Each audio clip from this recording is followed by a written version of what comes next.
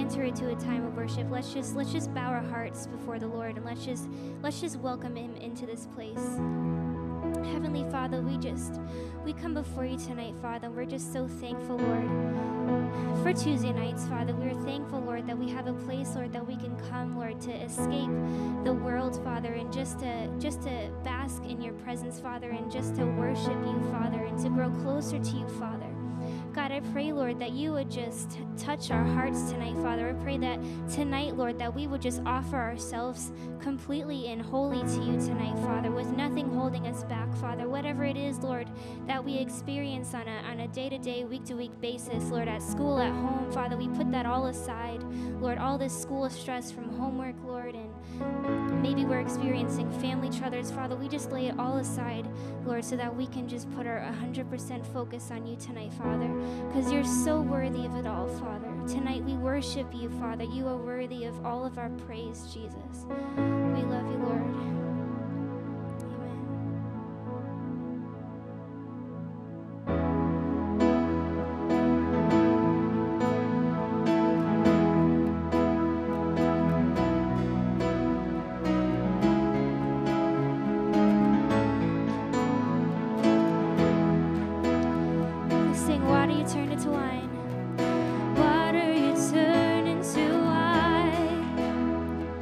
Open the eyes of the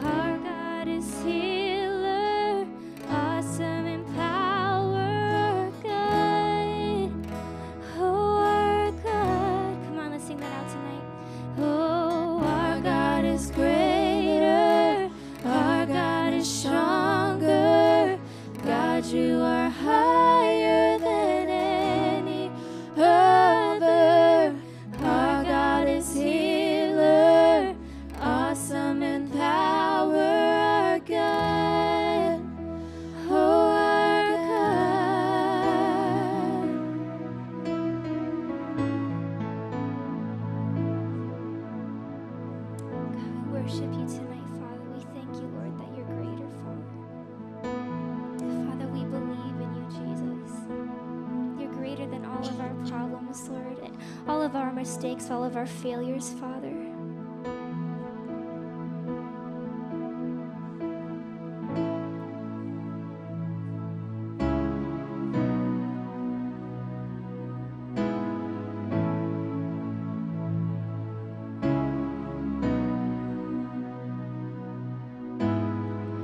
Our Father everlasting, the all-creating one, God Almighty,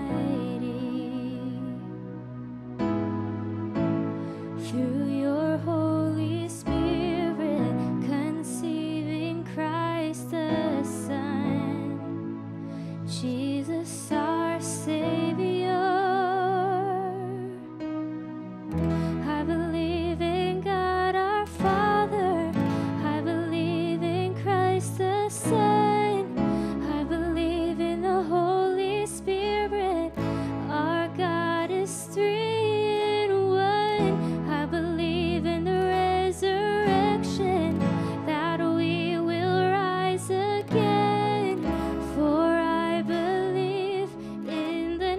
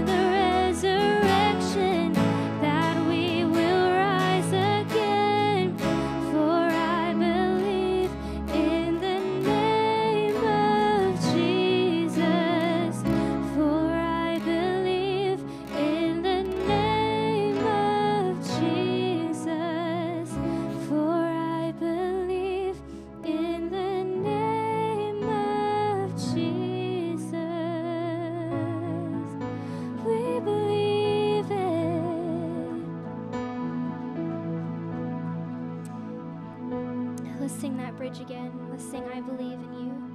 And I believe in you. I believe you rose again. I believe that Jesus Christ is Lord. Sing, I believe it, and I believe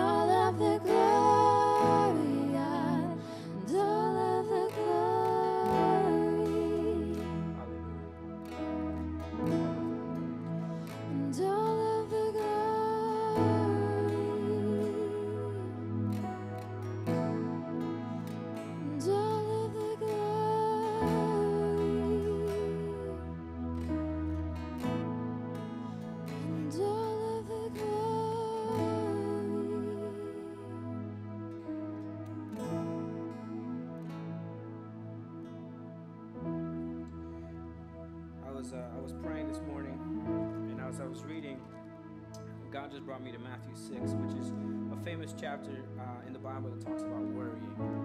And God just began to convict me about some worrying that I've been doing in my own personal life. But I just really felt as I was just worshiping God there and just kind of getting lost in His presence, I really felt like God would just begin to speak to me about sharing Matthew 6:33. And what Matthew 6:33 says, well, actually, let me read it to you because it's powerful. But seek first His kingdom and His righteousness, and all these things will be given to you as well. Let me repeat it one more time. But seek first His kingdom and His righteousness, and all these things will be given to you as well. I love this song because it reminds me of heaven, and every time I think about heaven, I begin to think about the fact that in heaven there's no pain. In heaven there's no bills to be paid. In heaven, amen, right? In heaven there's no famine, there's no hunger, there's no turmoil, there's no war. The fact that heaven is a perfect place gives me hope. And it's so much so that even Paul calls it our blessed hope, right? But this morning, God began to speak to me. He began to talk to me about the fact that I need to make sure that my eyes are always focused on His kingdom. I need to make sure that when I come to life's problems, and we all do, maybe you're here and you have certain problems about, in high school you have difficulties, maybe it's at home, maybe it's personal, maybe it's internal. Whatever the problem may be, I know that when I begin to focus my eyes on the kingdom and what is eternal, and I begin to focus on heavenly things, and I begin to focus on heaven itself, my problems begin to fade away because I'm not living for this life. See, what most people forget is that I'm passing through here.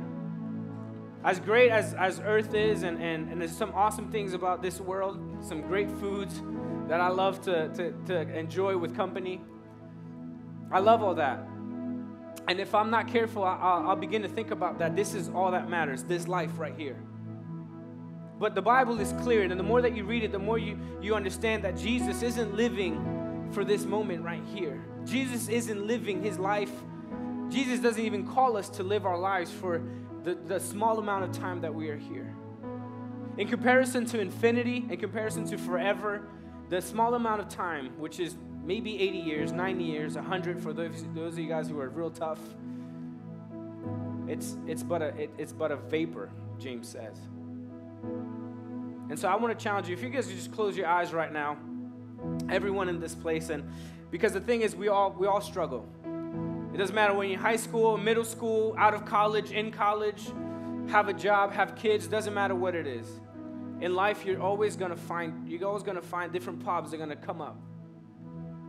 And your job sometimes when you don't know what to do with a problem is to just say, God, I trust you, and I'm going to focus on your kingdom. Because it says that when I begin to focus on your kingdom, all these other things shall be added unto me. So I'm going to challenge you right now. Just take a second, and then I'm going to say, and then I'm going to pray for everyone. And we're going to get started with tonight. But I just want you to, for a second, just to begin to just put the problems of this world to the side, and to just begin to refocus your mind on what really matters, on the fact that you're not here forever, and that this time that you have here won't be forever, but that instead you're going somewhere where there's no pain. You're going somewhere where Jesus is going to be. Hallelujah, Lord.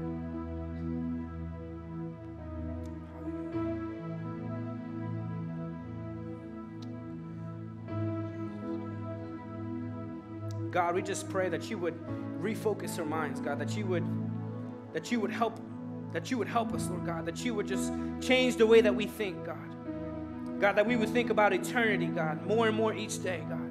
God, that you would stamp eternity into our hearts, God, that you would just help us to focus, God, on the things that matter, Lord. That you would remind us that each day, God, each day that we face problems, Lord, in this world, God, that we would be reminded, God, that we're not living for the now and the here, Lord God, but that we're living for the everlasting, God, that we're living for heaven, Lord God, that we're living for eternity, Lord Jesus.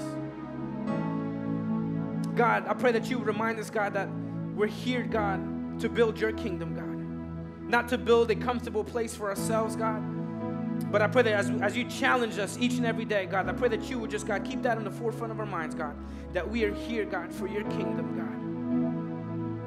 God, I pray for everyone who's here tonight. I pray right now that you would just, God, speak to everyone who came here, God, with questions, God. God, I pray that you would just prepare each and everyone's heart to receive, God, the wisdom, God, that we're going to impart tonight, Lord God. God, that you would just speak through our panelists tonight, Lord, whether they know it or don't, God. I pray right now that you would just, God, use words, God, that are specific, God, to people, God, who are in this audience, Lord. God, I pray right now for divine appointments tonight, Lord. God, we pray that you would speak, God, to the problems, God, that some of these students may be facing, Lord. God, we pray for tonight, Lord. We pray, God, that your will would be done, God, and that you would just remain in our presence, God, that you would remain in this place, Lord God. God, for in your presence there's peace. In your presence there's peace of mind, there's wisdom, Lord. There's love, there's grace, and there's mercy, Lord. God, we thank you for what you're going to do tonight. We thank you, God, for everyone who is able to make it here tonight, Lord God.